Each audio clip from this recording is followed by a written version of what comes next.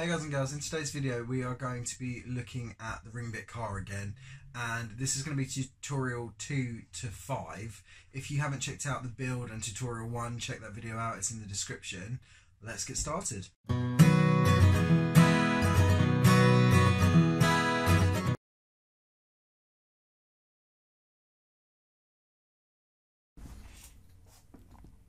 Okay, so we're going to draw a shape. So we can keep what we had from tutorial 1, which is on start, left wheel at pin 1 and right wheel at pin 2. We're going to scrap everything else, go to basics, and we're going to add some iteration with a forever loop. We're then going to go to ring bit car, and we're going to go straight at full speed, and then we're going to put a pause in, and the pause can be found under the basics tab. I'm going to set that to 1000.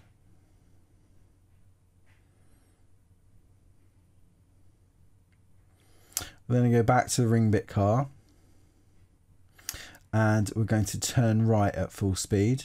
We're going to put another pause in, but much shorter. We're only going to have it set to 100, so as on the turns it's a little bit slower, and that's it. So once we've done that, we can copy it to the microbit, and we'll test this out.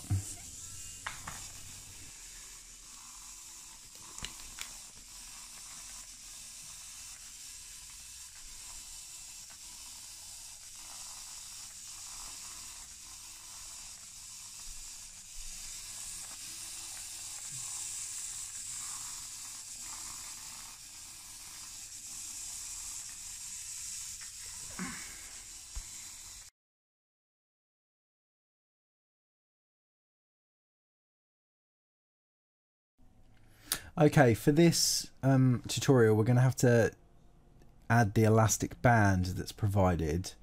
It's in the box, it's a little clear band. Now I couldn't quite work out how to get this to go through, so I decided to scrap it and use a cable tie, which seems to be a lot easier. It's a lot easier to get through, and it will hold any pen in place, so I just found it was just much easier to do. So I'm just testing it with just a Bic biro. What I'm going to do is probably swap it out for a Sharpie so as it draws easier, but we'll see. So I'm just tightening the cable tie to hold the pen in place, make sure it's quite tight, and it should work quite well. So that's the idea. So I'll pop the micro bit back on the front, reconnect everything up, and then we'll get and code the drawing part where we're going to get it to draw a circle. Okay, so let's get started with the code. We're going to need the set left pin 1 and pin 2. We're going to need an input, and that's going to be on button A pressed.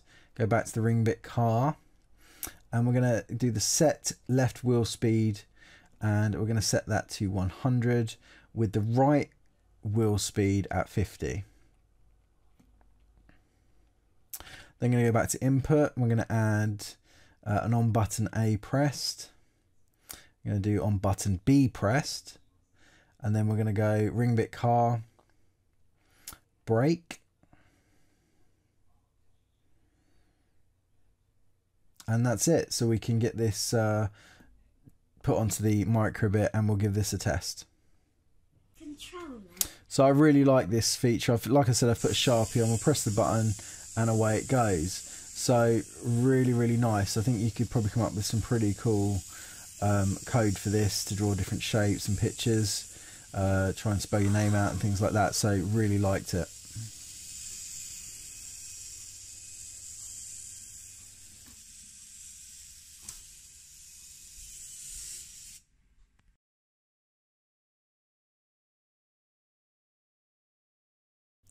Okay, tutorial 4, we're going to need the go straight ahead. We're going to put that under the set left wheel pin section. We're then going to go into NeoPixel, and we're going to get set strip to NeoPixel, and all we're going to do is change it from 24 to 2 LEDs, and we're going to leave the RGB color as it is.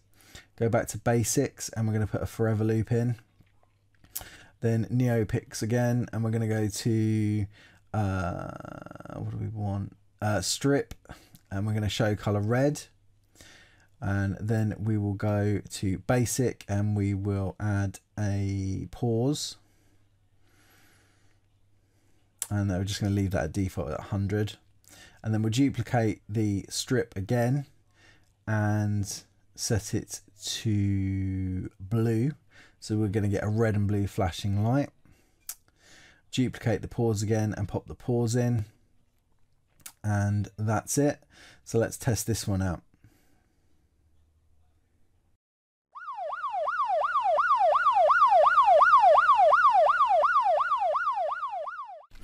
So as you can see, some really cool little flashing lights.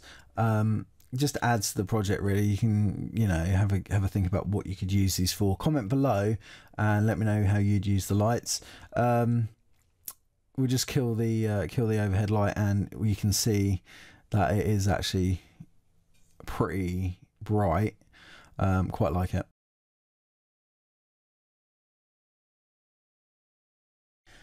Okay, so tutorial 5, we'll have the on start, set left wheel pin 1 and pin 2 as usual. We'll go to basic, we will add a forever loop, and we're then going to go to variables, make a variable, and we're going to call it left, click OK.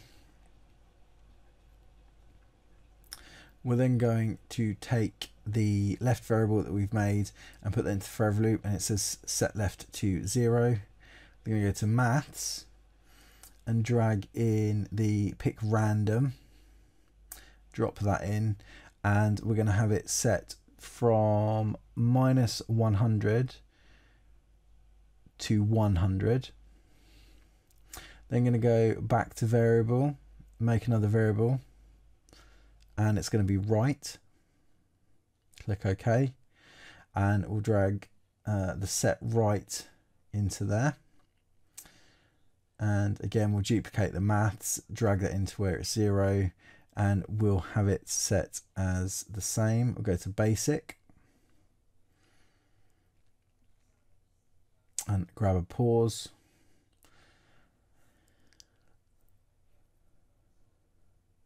I'm going to set that to 1000.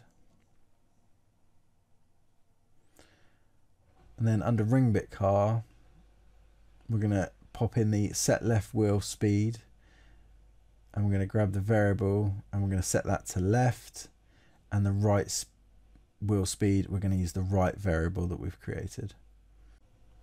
And this is going to do a crazy little dance. Let's check it out.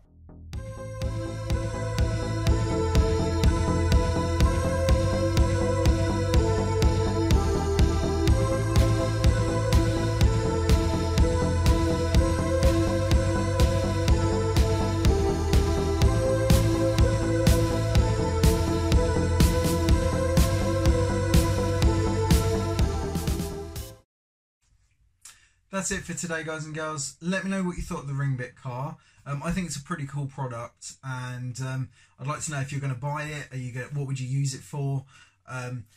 Hit that like button. It really helps me out. I really appreciate everyone watching, and your comments are great. So you're really making this channel work. So thanks a lot for that. Also, hit the subscribe button. I've got 2 other products coming up from ELECFREAKS that are pretty exciting, so you don't want to miss out on those.